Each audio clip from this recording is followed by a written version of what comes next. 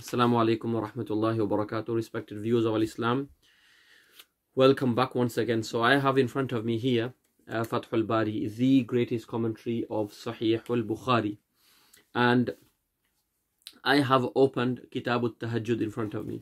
So the volume I have here is Al-Juz' al-Thalith, and the volume is volume number 3 and page number 37 and 38.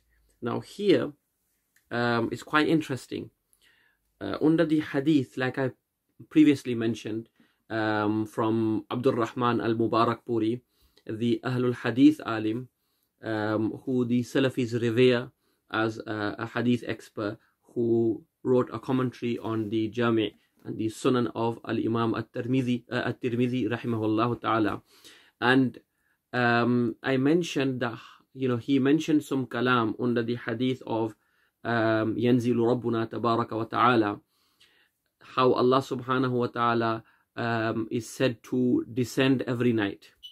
And this hadith is a hadith that the Ahlul Sunnah accept, and they say that whatever Allah subhanahu wa ta'ala means by this and whatever Allah intended, alhamdulillah, we believe in. What they don't do is start dwelling or say this is literally descending, and because descension means to come from a higher place down to a lower place, and obviously Allah is free from this type of tahayyuz and coming into makan and coming into places and settling, and these locations and this physical body that is attributed to Allah by the anthropomorphists. This is something which the Ahlul Sunnah have always refuted. Now I have in front of me the hadith, the same hadith, ينزل ربنا تبارك وتعالى كل ليلة إلى السماء الدنيا.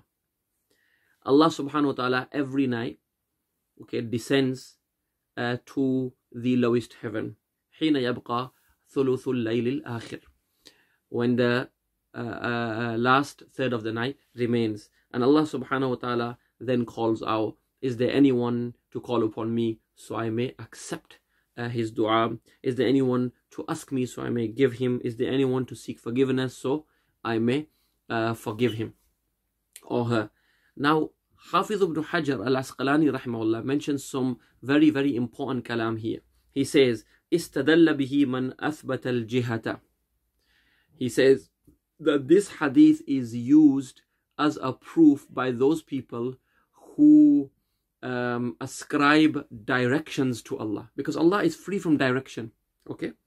So Hafiz ibn Hajar is on the same belief as Al-Imam At-Tahawi rahimahullah, who said Allah subhanahu wa ta'ala is free, ta'ala anil hududi wal ghayat. I'm not even going to repeat that in the scan because Maulana Abdul Halim's brought that many times, and the scan has been presented in previous videos.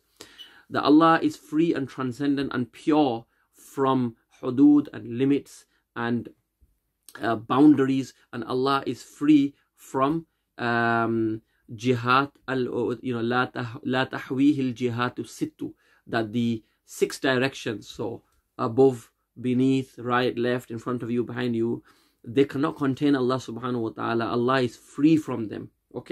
So the people who ascribe directions to Allah take evidence, Hafiz ibn Hajar says, from this hadith of Allah descending in the last third of the night to the first heaven. And then he says, وَقَالَ هِيَ جِهَةُ الْعُلُوِّ. This is the direction of ulu, the direction, upper direction. وَأَنْكَرَ ذَلِكَ الْجُمْهُورُ. And then he says, as for Jumhur, the vast majority of the experts of this ummah, they reject this meaning of ascribing jihad and direction to Allah subhanahu wa ta'ala. لِأَنَّ الْقَوْلَ بِذَلِكَ, because holding this opinion, and accepting this, يُفْضِي إِلَى التَّحَيُّزِ تَعَالَى اللَّهُ عَنْ ذَلِكَ, because then this leaves in Allah subhanahu wa ta'ala settling, and being contained and dwelling in a makan and space, and Allah is free and transcendent from this.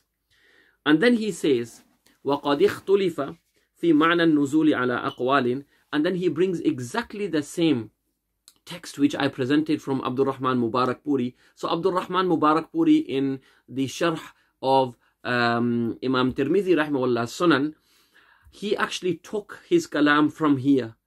I don't know if he mentioned Hafiz there, but as far as I know, he didn't. So that is not correct. When you take something from somewhere, you have to quote where you get it from. Okay, if someone forgets, it's a different thing, but we should generally make this a practice to mention where we get it from, because this is the barakah and the blessing of ilm. Now, he said that there, and the Salafis were they went into a frenzy after we mentioned that, because he says, as for the meaning of nuzul, okay, this has been differed upon. فَمِنْهُمْ مَنْ حَمَلَهُ عَلَى ظَاهِرِهِ وَحَقِيقَتِهِ وَهُمُ الْمُشَبِّهَةُ. Some have taken it on its outward, apparent, and literal meaning the Salafis of today. وَهُمُ الْمُشَبِّهَةُ, and these are the people who are the mushabbiha, because they do tashbih, they liken Allah with His creation. So Hafiz ibn Hajar and the Salafi senior Abdul Rahman Mubarak Puri are calling today's Salafis aqidah of taking literal and outward meaning tashbih, and they are saying these are the mushabbiha sect. And if you call a Salafi that you are from the mushabbiha sect, he will never be happy. So this is something which even the Salafis agree, that the mushabbiha sect are deviated, but what they don't understand is what they are doing also makes them from this sect. Okay, and ta'ala Allahu an qawlihim. And then there are some وَمِنْهُمْ مَنْ أَجْرَاهُ على ما ورد مؤمنا به على طريق الإجمال منزها الله تعالى عن الكيفية والتشبيه وهم جمهور السلف. And then there are those who just let these textual evidences flow, they recite them, and they say we believe in them. Vaguely we just recite them. What we don't do is start to go into the meanings, and we say Allah is pure from kayfiyah, modality, form, and tashbih, and being likened with His creation. And these are the jumhur of the Salaf. So Hafiz ibn Hajar is saying that the vast majority of the Salaf did this. They did not dwell and delve, okay, into the meanings. They just consigned the meanings to Allah and moved on and say, we believe whatever Allah intended it to mean. Now, the objective of this reference, and the scan inshallah will be put on the screen, is to show two things. Number one, Allah is free from directions. Salafis believe Allah has the direction of being above. Number one. Hafiz ibn Hajar refutes this. Number two, he says this is the view of the jumhur of the Salaf, making Allah directionless.